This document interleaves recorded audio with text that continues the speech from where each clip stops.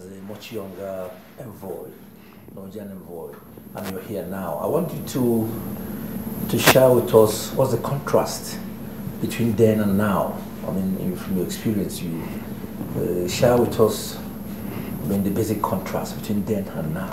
Well, I didn't serve in Nigeria during the 90s, but I was a desk officer in Norway, so I followed the situation closely through the 1990s. And I mean, you have very obvious differences. It was a military regime at the time. Now you have a civilian government and a democratic constitution, and we are in the middle of an election process.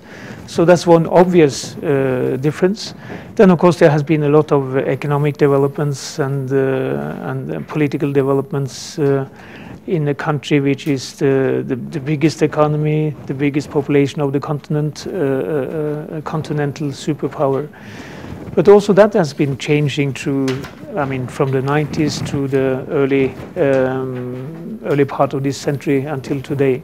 At least I see it in the sort of sequence where the current internal problems in a certain sense has reduced Nigeria's superpower position on the African continent.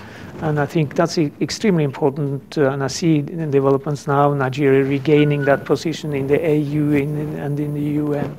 So to have its rightful place internationally. Okay, from the background check also, we know that you've served in quite several other African countries. You know, there have been engagement between Norway and those countries.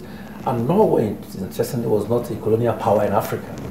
So your contact with Africa, the interface with Africa, how has it been so far? It's been, I mean, it's different reasons for the African-Norwegian relations. As for Nigeria, we started stockfish trade with Nigeria in the 1890s. Many people believe I mean 1980s, but it's 1890s,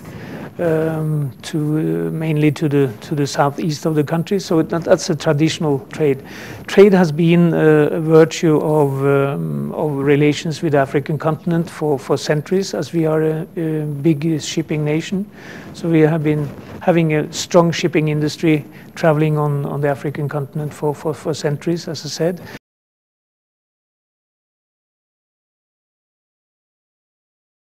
Started with the development of very strong Norwegian support for the liberation struggles all over the continent. Strong support in particular to the liberation movement in Southern Africa, up and to including the support to the ANC against apartheid. And combined with support for the liberation struggle, the development of the development cooperation emphasis in foreign policy in European countries and in the West, led to Norway establishing very strong relations with the countries whom we supported in Southern Africa and East Africa for independence, and then we continued with a very strong development cooperation policy. So we are the first country to reach 1% of GDP for development assistance, and we're continuing with that 1%, which means we have a number of development cooperation projects through the African continent. Okay, with AU. Okay, you have been roughly 3 years old since your latest posting as a full-blown ambassador to Nigeria. Within this period, how have you managed to, I mean, your vision, diplomatic vision for this country, the two-nation relationship? What grounds have you covered and what challenges have you experienced? Well, my ambition was to deepen and strengthen the relations as much as I could help in that process. Of course, the political relations will always be very important. we as diplomats can only nurture and help the political relations strengthen itself. So what has been an achievement in deepening the relations is that we've had our foreign minister visiting here twice since I arrived, the Nigerian foreign minister visiting Norway twice since I arrived. We've had numerous ministerial visits going both ways. And we are continuing. We're having a deputy minister coming in for the Nigerian International Petroleum Summit later this month, and we are working on. We have also ministers coming for what is called a Nor Shipping, a big shipping conference in Norway in June.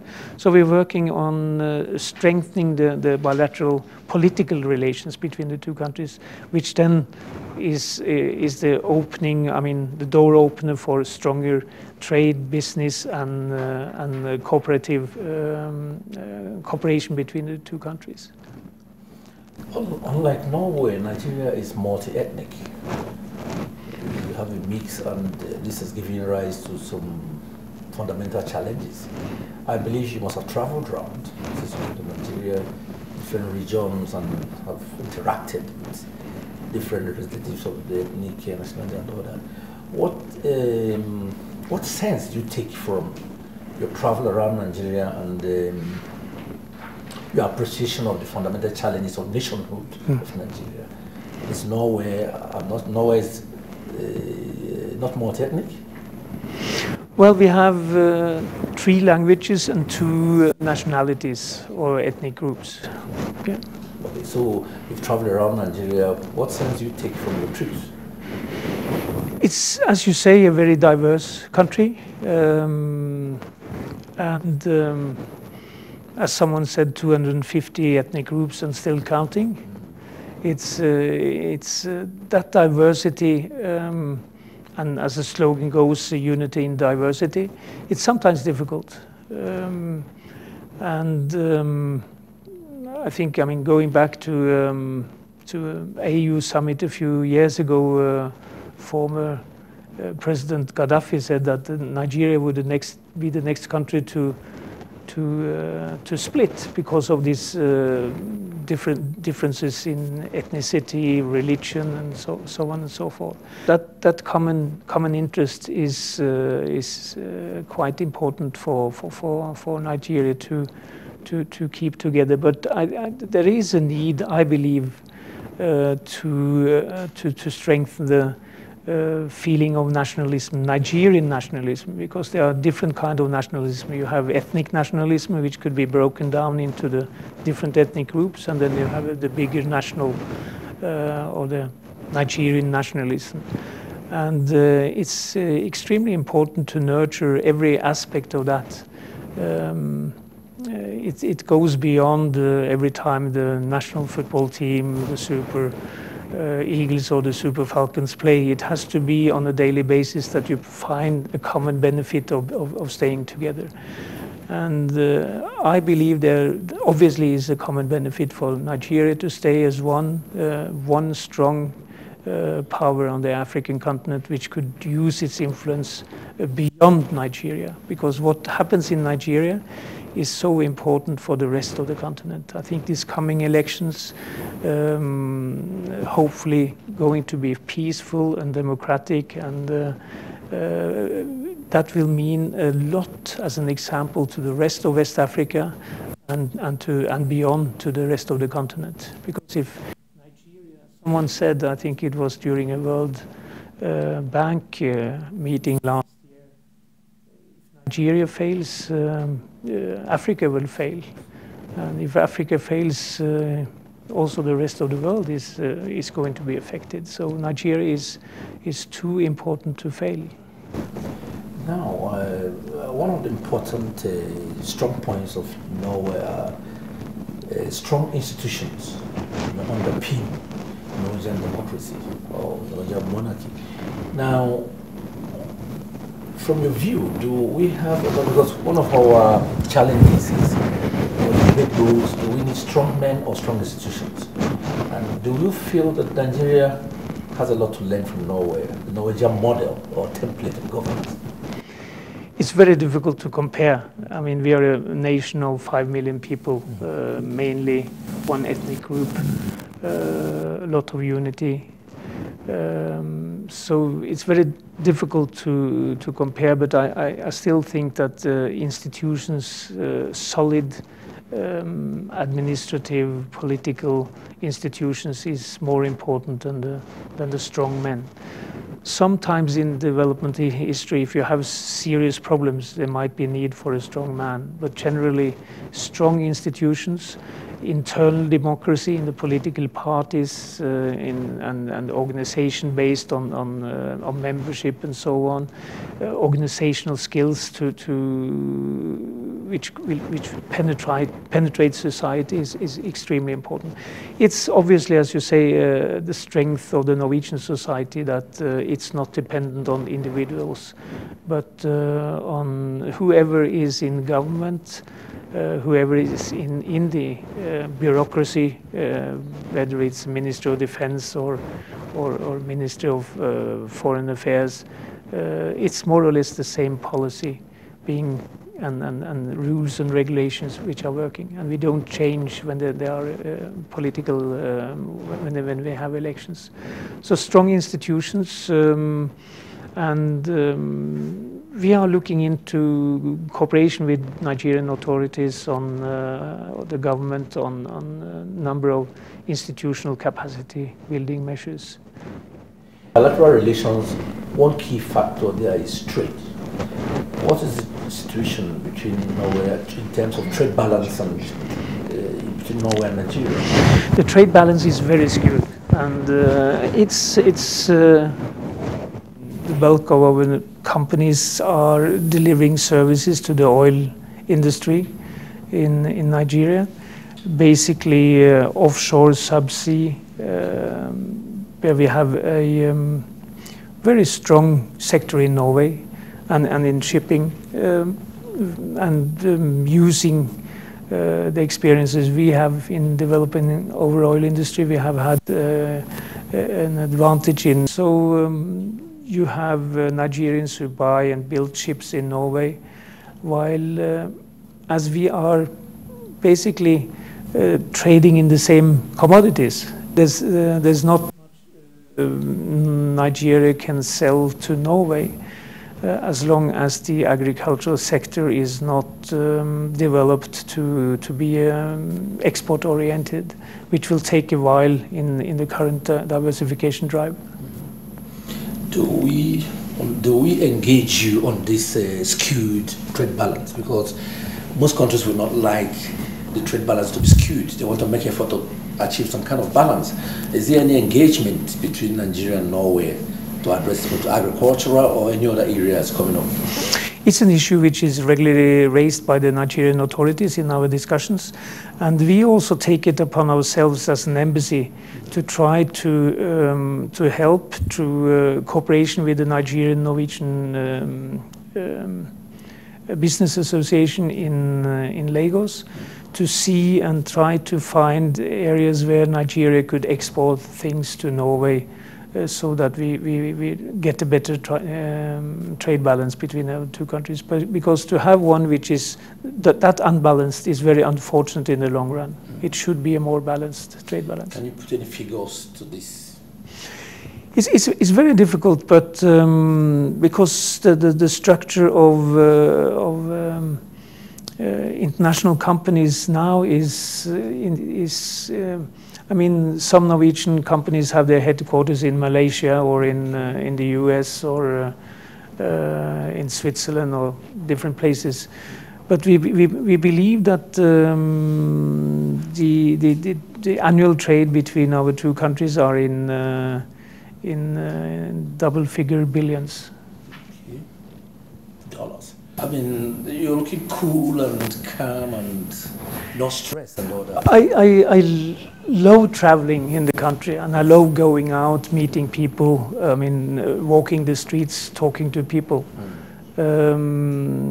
That's, I mean, some foreigners say that they get their grassroots information from taxi drivers. Yeah. I think that's, I mean, the taxi drivers know what to say. But if you go on the street and talk to people, you get correct pause. You have a possibility to try to understand more. So whether I'm in Sokoto or in Katsina or in Lagos, I try to walk the streets and talk to people. You get some kind of hopefully better understanding. Although I mean they treat you as a foreigner, you have the possibility of engaging with people. Have you managed to pick up enough local languages? Can you speak those languages now? I had quite some difficult understanding pitching English when I arrived. I think I have improved, but on local languages, no, I haven't been able to do it. I've been traveling so many places, so it's difficult to. I try to get, I mean, the greeting phrases and so on wherever I travel, but it's mostly going. I mean, I'm only speaking to people in English. Have you developed any taste for our local dishes or delicacies? I have to say, I mean, I have to say that my favorite is related to stockfish and a stockfish dish. But that's my duty to say. I mean, but no, I think I mean the jollof rice is something which is well known. I mean, not only here but in the neighboring countries as well.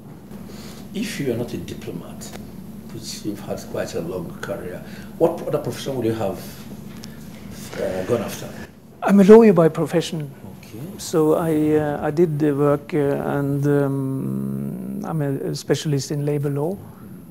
So from that I nurture a good relationship with the Nigerian trade unions because I have an interest in that. No, probably I would have been a journalist like yourself. I once said that when I reach a certain age, I will leave diplomacy and try to move into journalism. But it's been so tempting to continue. Next month, actually, Nigeria will be heading into a major general election. It's been generating some level of concern and anxiety. What message do you want to give to Nigerians ahead of that election? Use your right and possibility to influence. I mean, use your vote. Go to the polling stations and cast your vote. Look into the political programs and the issues and the responses of the political parties and the different candidates to the political issues. Because that's what's important for every individual. What are the results and what are the policies which will relate to your daily life? So don't take just the slogans, but try to move into and question the politicians and look into their political programs before you cast your votes.